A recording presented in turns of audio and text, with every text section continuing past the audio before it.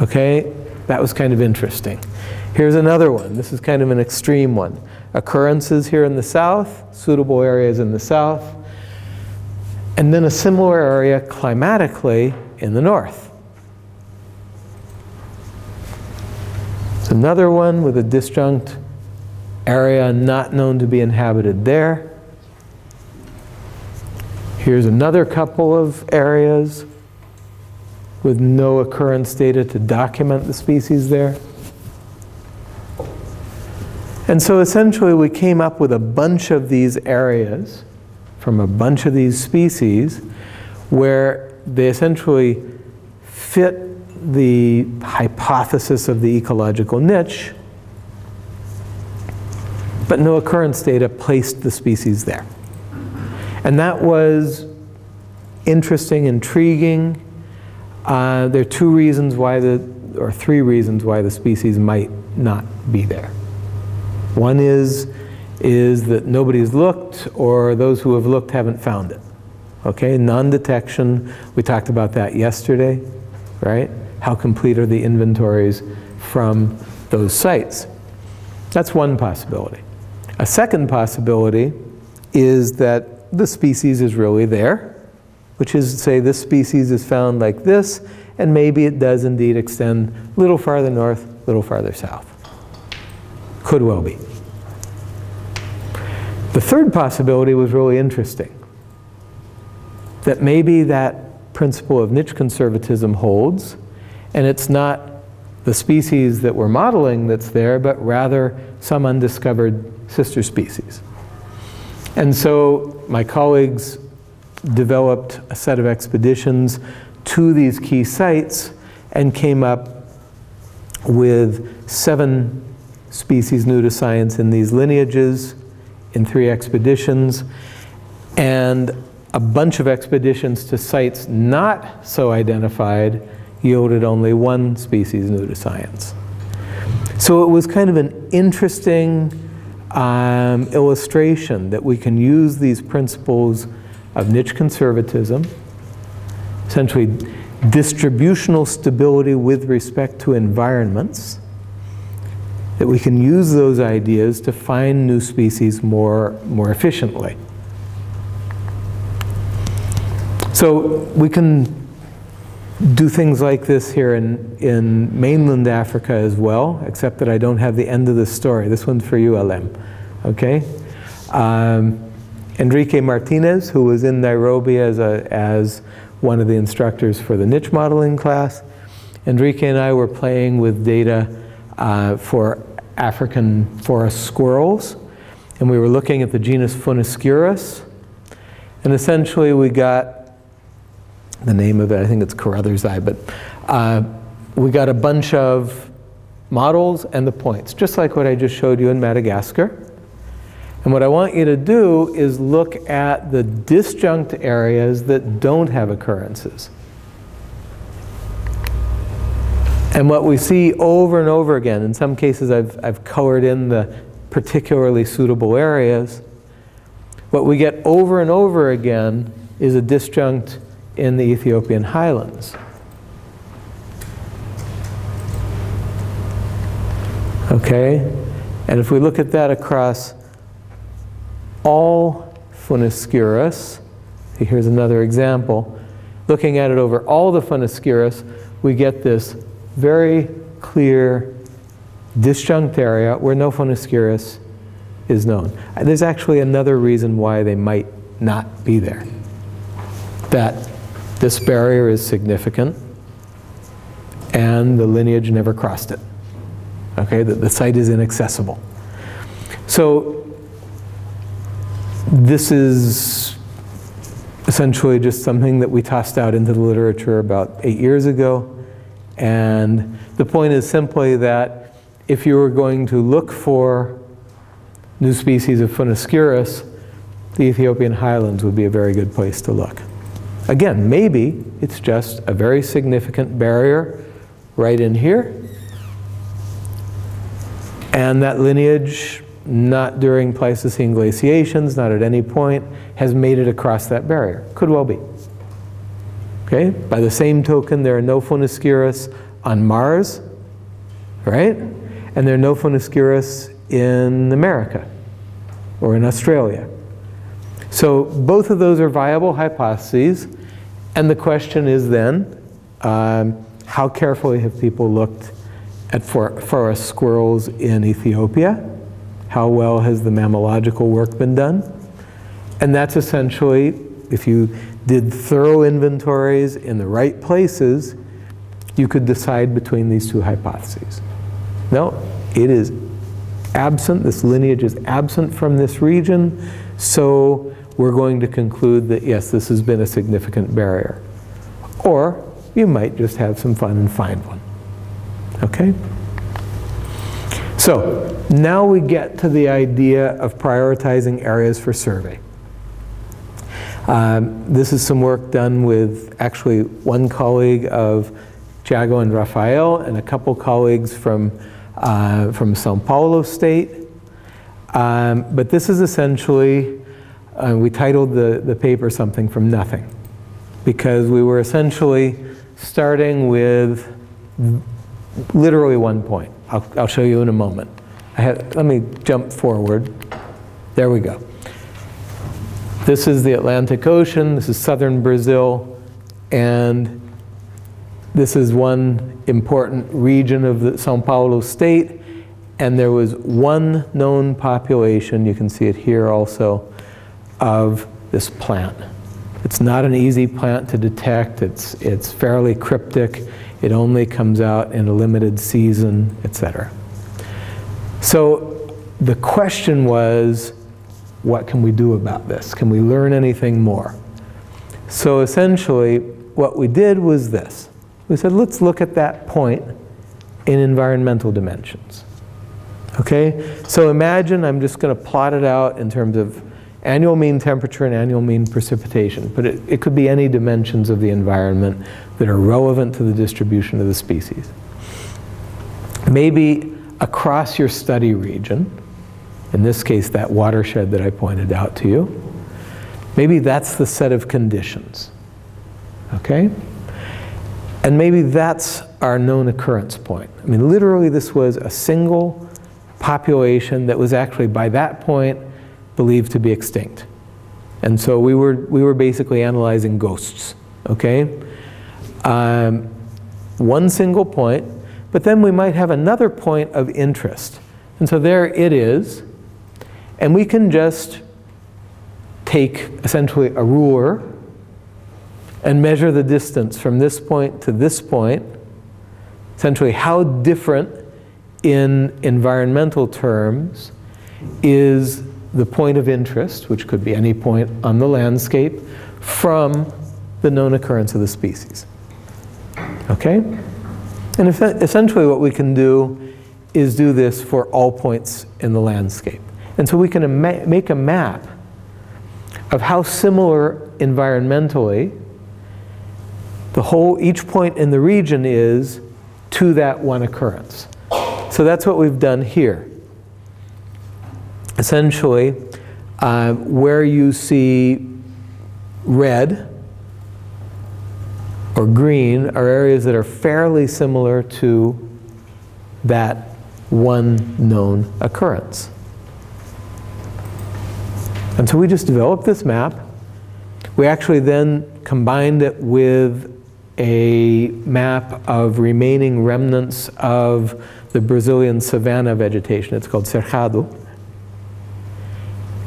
And a team of botanists went out to those sites, which is to say that fit this environmental similarity and that retained bits of primary vegetation. And essentially at all of these sites, they found populations of this species. Okay, so essentially what we got was something from nothing. And essentially those new points were very closely similar to the original point, whereas random points across the landscape of that watershed were generally quite different. Okay? And then what we did was we put the points into a more traditional niche model and developed something that was a little bit more interpolated. And so we now have a hypothesis of a potential distribution of the species in the region. So this was an example of starting literally with a population that's no longer there and coming up with, it's a rare species, it's probably quite endangered, but it's also still extant. Here's a different example. This one's even more extreme as far as how bad the point was. This is in northeastern India, so essentially here's China, Bhutan, Burma, Myanmar, and India has this little neck that comes up in the northeast. Very difficult region in terms of politics. And in this region here,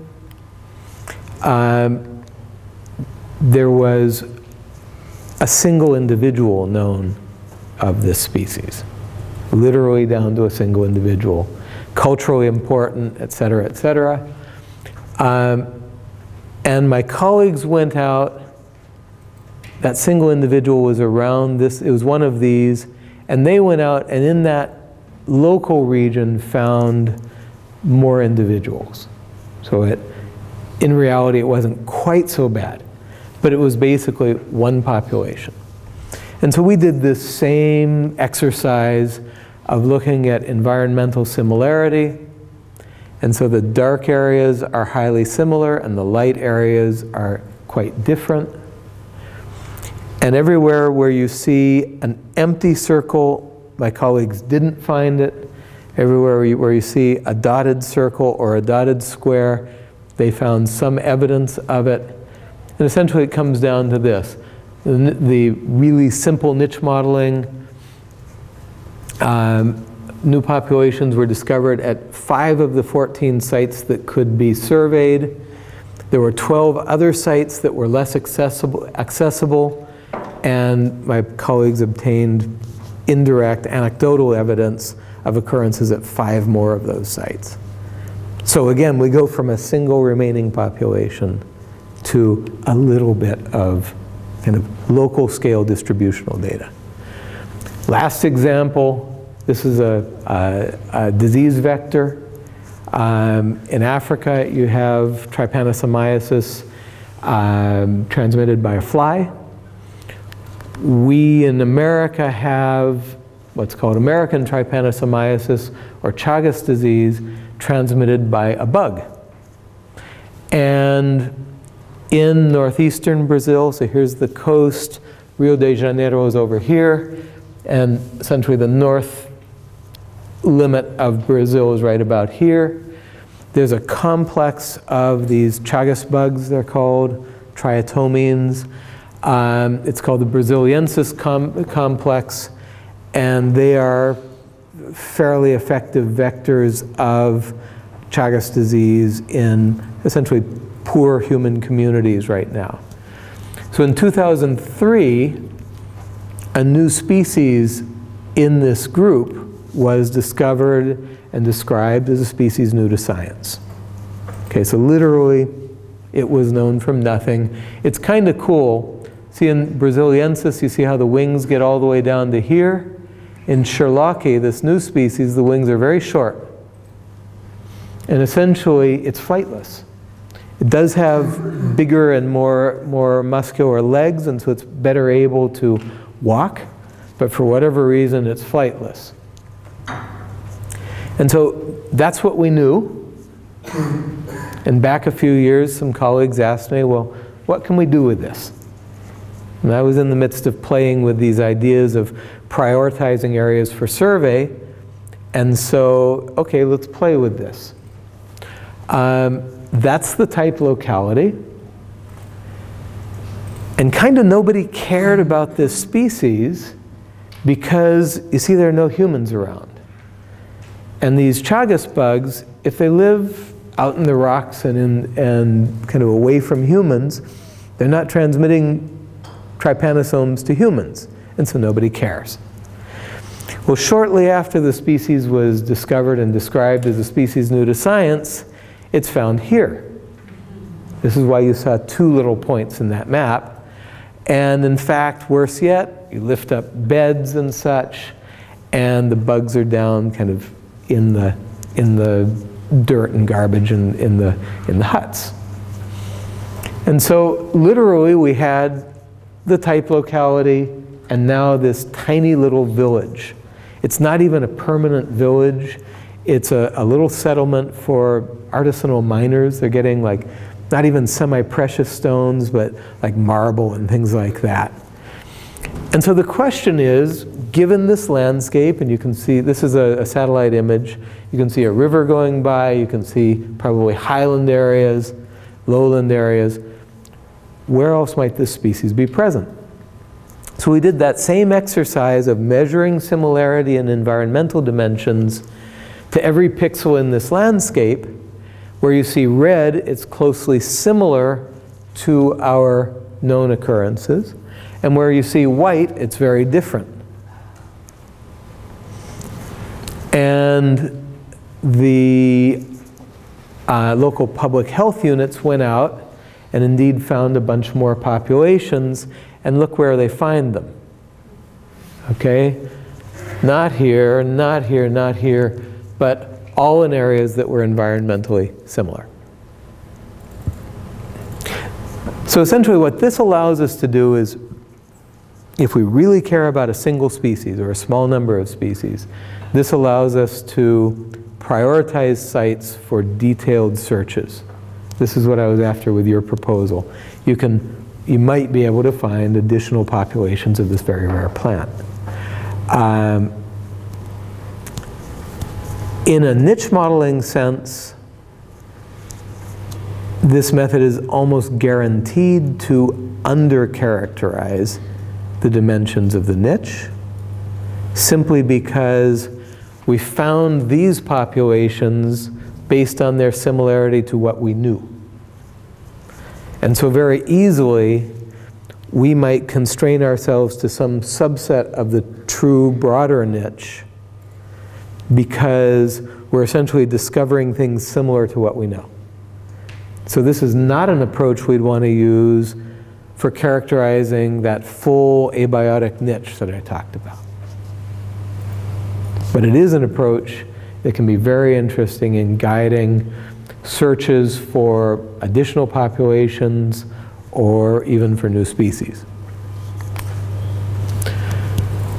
So just to give a few procedures, when we have very small sample sizes, we want to characterize the environments of those points with respect to relevant dimensions of the environment. We want to use very, very simple methodologies. We can't do what everybody wants to do, which is use Maxent, push the button, and get the model, because the complexity is too great. We want to use the simplest of approaches, something like similarity. You can play around with which distance measures, but really we don't want to do anything at all complicated. And then we're going to search locally in those sites that are closely similar environmentally. When we have a bigger sample size, then we can kind of use more traditional approaches and you know, fit models using more complex algorithms, test those models to make sure they're robust, et cetera, and then we can search perhaps more broadly, because we're probably with a better chance of getting a better characterization of the full niche.